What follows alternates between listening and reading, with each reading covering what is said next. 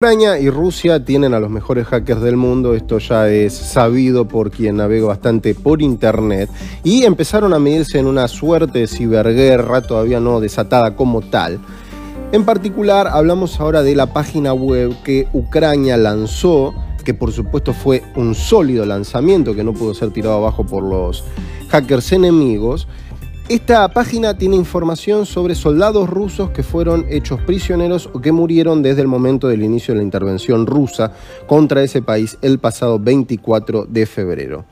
Los responsables señalan que, por desgracia, a muchos de los muertos es difícil reconocerlos.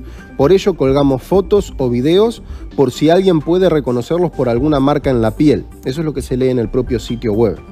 Entre la información que ya aparece están todas las fotos de los pasaportes de varios soldados rusos abiertos por la página, donde está la foto y los datos personales.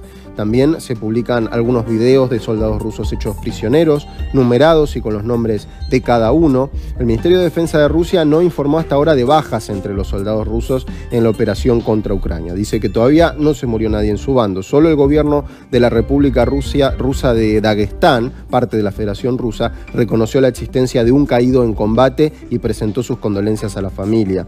Las autoridades ucranianas, sin embargo, aseguran que las fuerzas rusas sufrieron cerca de 3.000 bajas en el curso de los enfrentamientos, y en particular la revista The Economist estaba informando que en el día de ayer que Rusia en estos días de invasión, estamos cursando el quinto hoy, recibió más bajas que en 8 años de enfrentamientos en Siria.